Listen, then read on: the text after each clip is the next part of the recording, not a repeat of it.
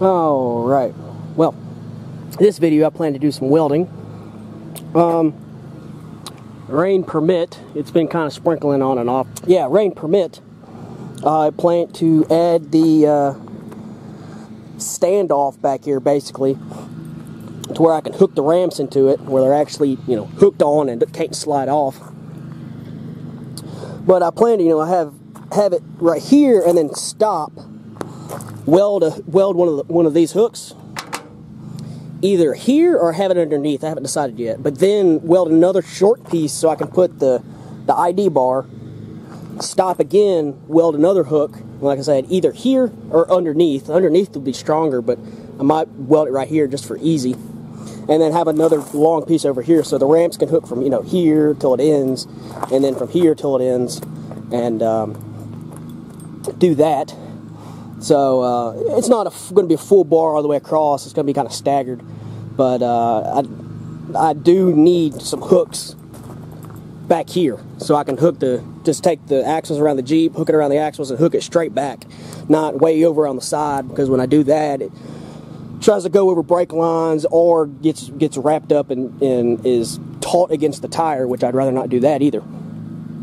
So I'm going to weld D-rings, weld that thing across the back. There's also going to be some D-rings in the front I'm going to weld, and I plan on welding the tail light boxes in. I think this video is just going to be on doing some of the welding. Again, no wiring, just, you know, not yet. I'm going to do all the wiring in one video. So this is just pretty much going to be welding and fabricating and stuff, getting tie down points and ramp hook points, and, well, a light mount point for the center back here, because I have to stand that triple ID bar off here because there's nothing back here but wood, so you don't want to drill a hole because you have no room for wires to go. But anyway, I'll show you what I got. Alright, this is what I got for the trailer light setup in the back anyway, and a little bit of extra. But for the bar in the back, all I have is, I think it's 2 inch by quarter or 2 inch by 3/8. I got like 3 sections, 2 long sections and 1 short section, so I can weld those hooks on the back. Now, as far as lighting, I got these taillight boxes. Again, I got them from R&P Carriages. I got these lights, or the boxes, plus these lights and wiring. I got these from them also, but these and these from them also. But then I picked up these right here from E-Trailers, because these are actually what they call a work light. These are actual DOT approved trailer lights, trailer reverse lights. Apparently, the Department of Transportation only allows reverse lights on trailers to be a certain brightness. So apparently these suck as far as brightness output. These are in a work light category. Yes, you can put them in reverse lights, but they're not DOT approved for a reverse light. But I'm not commercially hauling, so I don't have to worry about the DOT. So this is what I'm using as a reverse light on the trailer. Part of a reverse light for the trailer. Like I said, I also have some LED, I think they're 3-inch round spotlights I'm going to put on the trailer also for reverse lights. Just to make backing up in the dark easier, but also if I can turn my truck on and not have it running, put it in reverse and have all my lights on to, you know, hook up stuff and everything else. So that's what I got these for. Those, I don't know, I might use them on something, but they weren't that much more. I think these two were more than those two together, just because, you know, these are brighter. But yeah, I also got these. These are what's going on the fender, on top of the fender, little just side lights. But yeah, I'm probably going to start piecing. Actually, the first thing I'm going to do is probably tack weld those D-rings on. So I got to go get those D-rings and show you about where I'm going to mount them. These are the lights I got from Tractor Supply on clearance, I think, because they were open box. Yeah, you see they're supposed to be 60 bucks. Then they marked them down to 45. Then they marked them down to 37. So almost half off. And I was like, yeah, for about 30-something bucks, 35, 36 bucks, I can order some online that will could be good, or could be, you know, who knows. But yeah, it's Traveler, whatever. But I plugged them in, and they're pretty darn bright. They are a spot beam more than anything, but that'll still help. It does have somewhat a wide angle. It's got a real hot spot, and then it spreads out. It's interesting how the LEDs are. They're in the center right here, and then they shine out to the side. But yeah, just the lights, no wiring. You do get, it does have a Deutsch connector on it, if I'm saying that right. It's got the 2-pin weather pack Deutsch connector on it.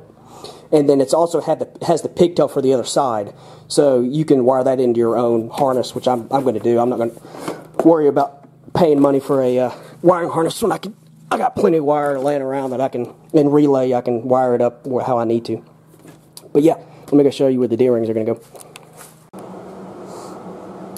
Alright, after doing a bunch of measuring, these are the hooks I'm going to use. Just some Harbor Freight ones, same ones that I put up there. I'm going to cut them short though, because I'm not bolting them down, I'm welding them down. So I'm going to cut them along here. So basically I'm just welding across here, which is all you need. The weld-on hooks don't even have this extension, it just goes straight down. But I'm going to weld them after doing some measuring right here on both sides.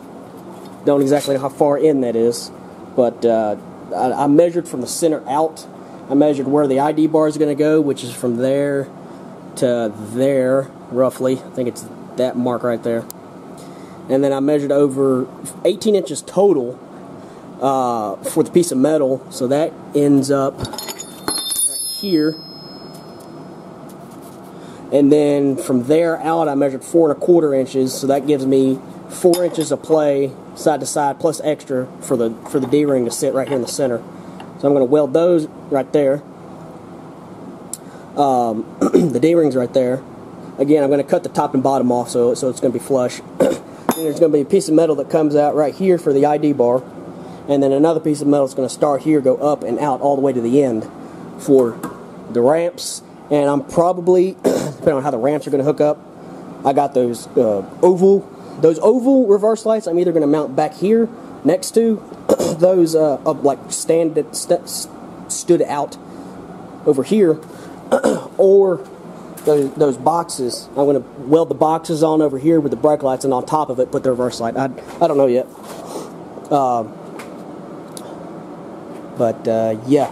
So I already have everything marked out. I'm going to start, get the metal and start piecing out where the metal's going to go, bend the metal where it needs to be, and then figure out where the standoffs are going to go. And then the first thing I'm probably going to weld is the D-rings, and then do the metal afterwards. But I want to kind of get the metal bent so I can get everything tacked up into place, make sure it's fine. Alright, after a couple hours of work,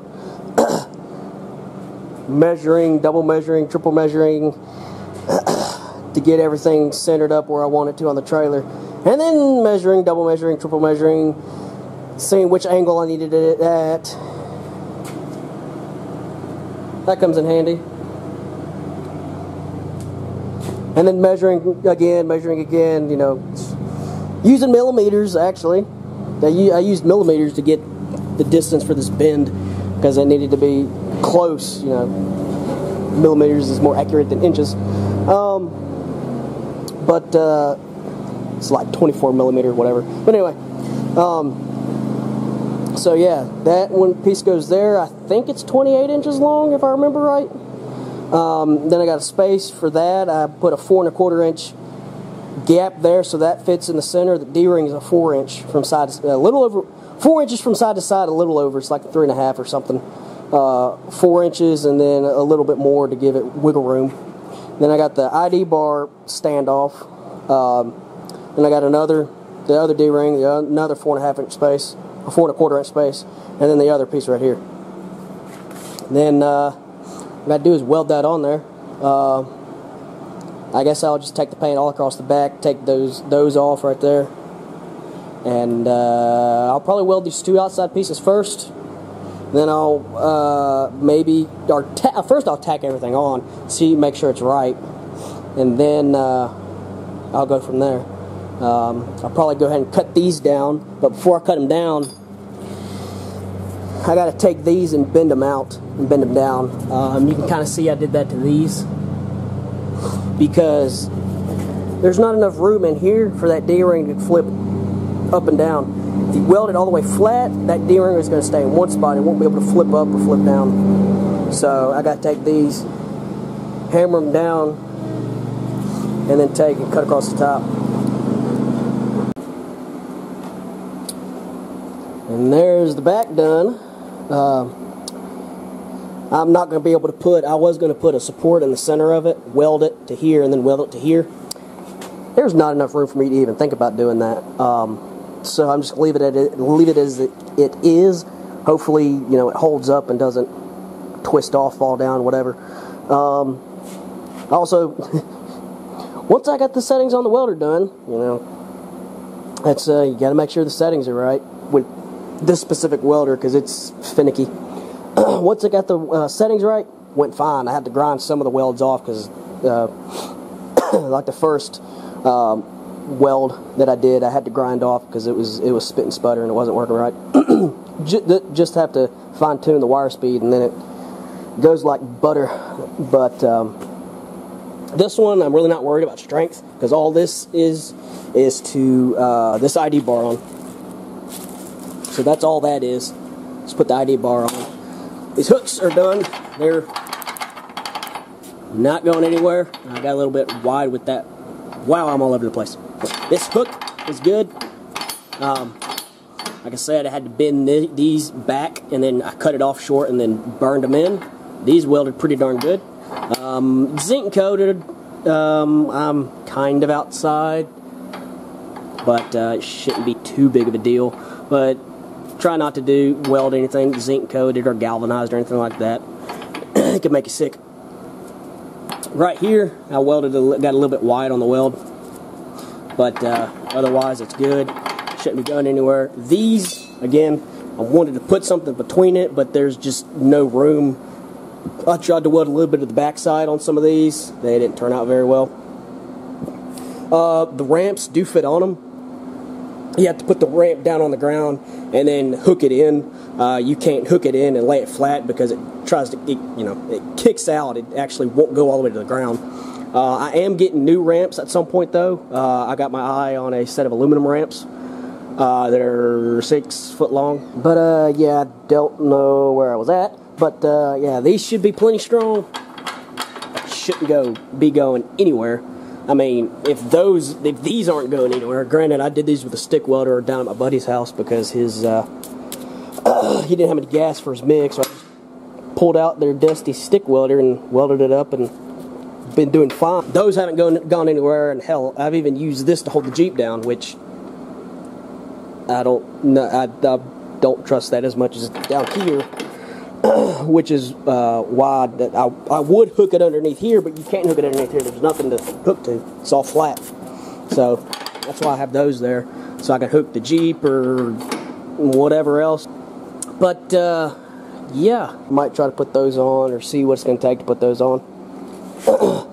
Shouldn't be hard. I mean, I'm just welding it on. But I'm rambling. So yeah, ramps on either side, and I have it plenty wide.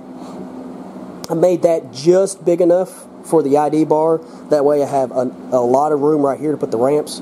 Granted, the shorter it is, the better it is, but I'd like adjustability for, it needs to be wide for the Jeeps, for at least my Jeep, because I have 33s on it. But if you get a stock Jeep, it needs to be narrower. Or let's say you put a car on there, it's got to be narrower for the car. So I wanted a lot of adjustability. So that's the reason I made it so wide. It will bend. Quarter inch would probably been better, but 3/16 shouldn't go anywhere. All you're doing is loading and unloading something. It's not like you're trying to put something on there and support it down a bumpy road. No, it's just strictly to hook the ramp to so you can load something up and down, so that shouldn't be an issue.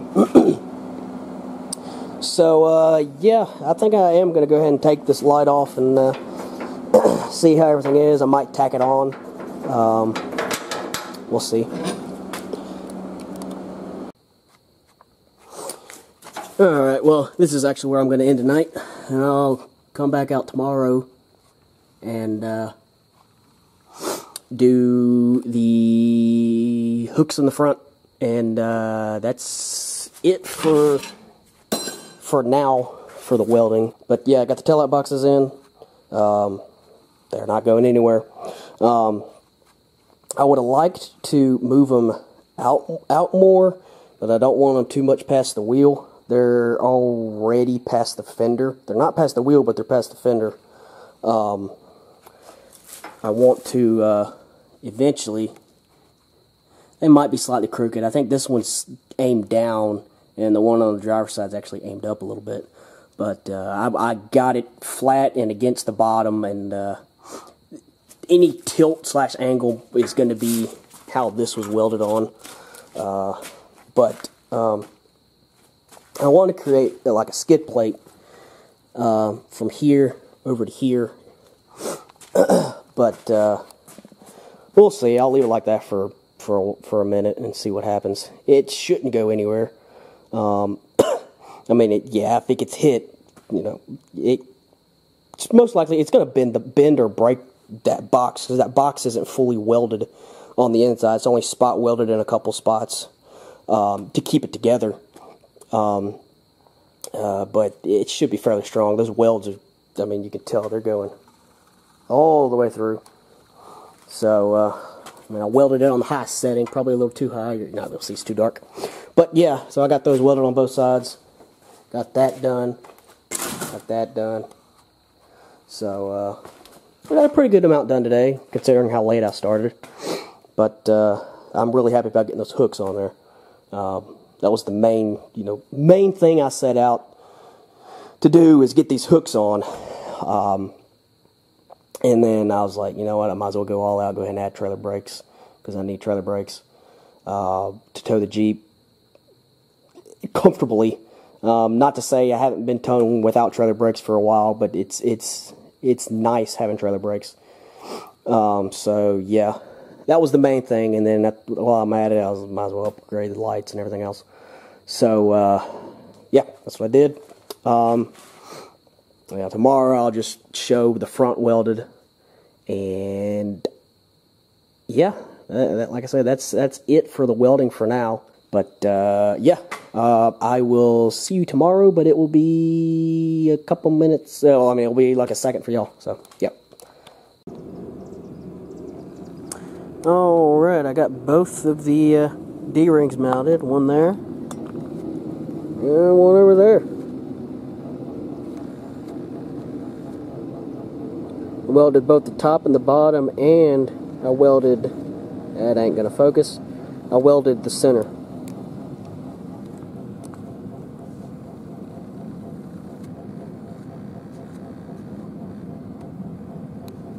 So, welded top, bottom, and center. Those aren't going anywhere.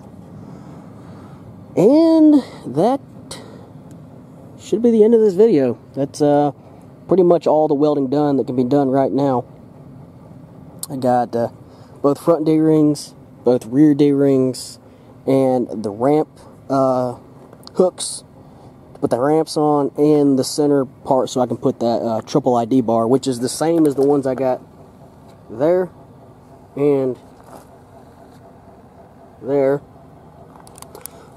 which is, it's a triple ID bar on the outside, this in the center, and then the four middle ones are a reverse light. They're actually decently bright. I actually, when I tow a trailer, I have these both wired up to my reverse lights, and then I have it double diode isolated on a switch, and when I tow, I turn the switch on, and both of those light up, and it lights up the front of the trailer so I can see what I'm towing, whether it be, you know, mostly it's my Jeep, but, you know, whatever else is on the trailer at night. I flip that switch on so I can look in my rearview mirror and look in my through my reverse camera, and, you know, just through my side mirrors, and I can see the load on the trailer. You know, see if through my reverse camera, see if a strap is loose, a front strap's loose. Haven't ever been pulled over for that. Having these little lights on, shining on the trailer. Never been pulled over for it, which is good because it's not really blinding anybody. But yeah, it's a good thing to keep an eye on the load. But yeah, should be it. I'll talk to y'all later. Bye.